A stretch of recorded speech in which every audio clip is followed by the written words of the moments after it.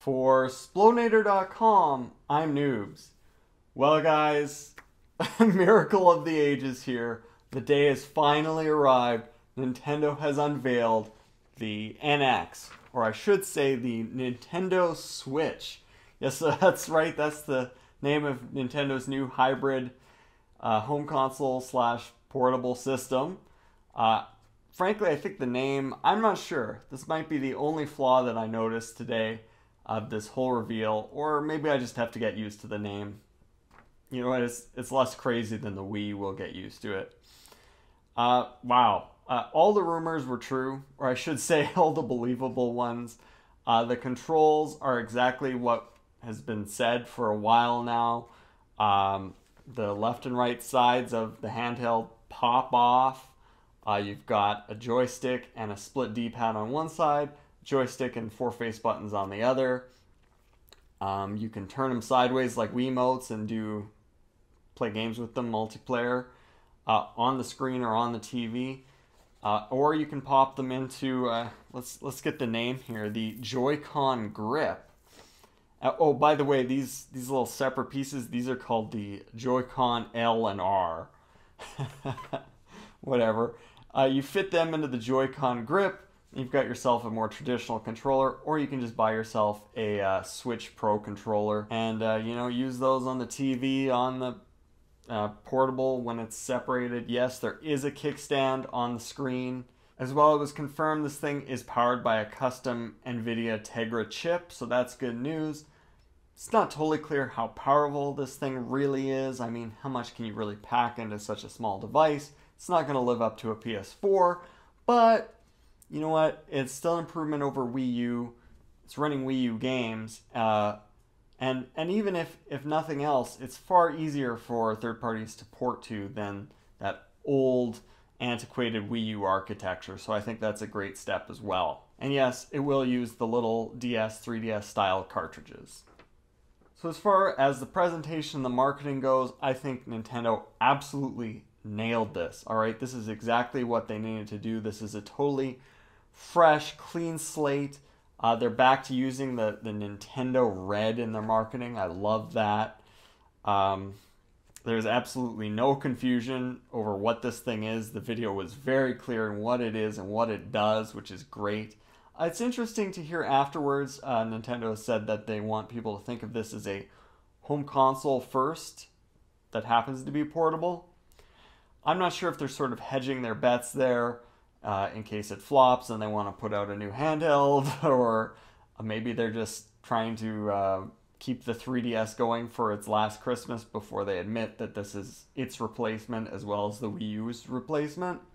Or maybe it's just how they're marketing this thing in the West. I mean, they could easily, in Japan, say we want people to think of this as a handheld first because in the West, consoles rule, and in Japan, it's handhelds that sell. As Splonator superfan Kevin pointed out on our Facebook page, you'll notice that they're targeting kind of a younger 20-something crowd in this video. There were no families, no kids, no grandparents.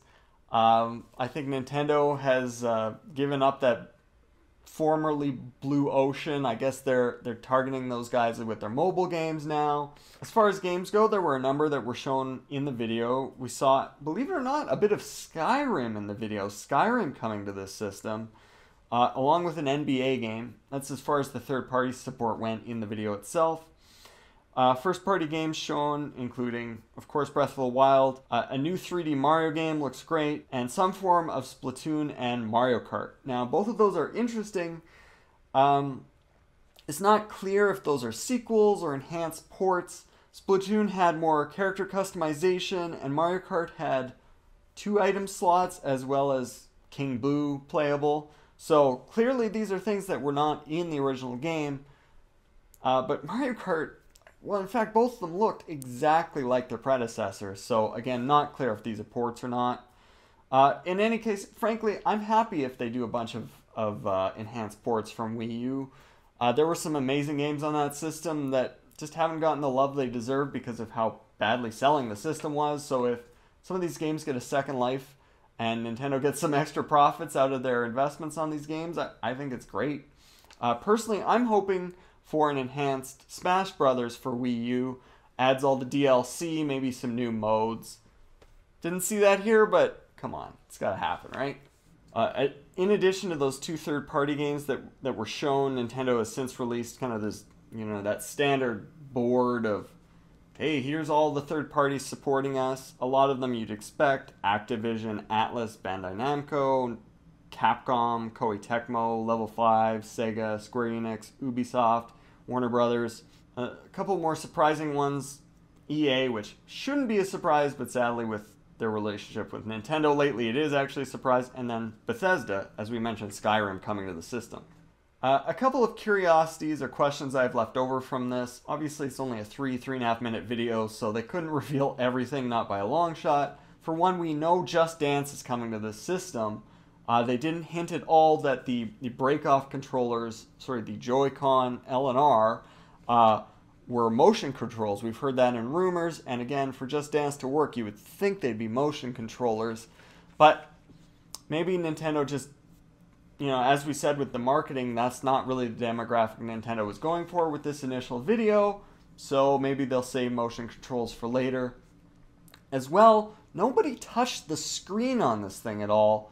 Again, I would be shocked if this was not a touch screen on this device, but they are saying home console first, so it makes sense that they wouldn't require touchscreen at all, but you gotta think they're going to want to do some more Mario Maker. That was a big hit for them.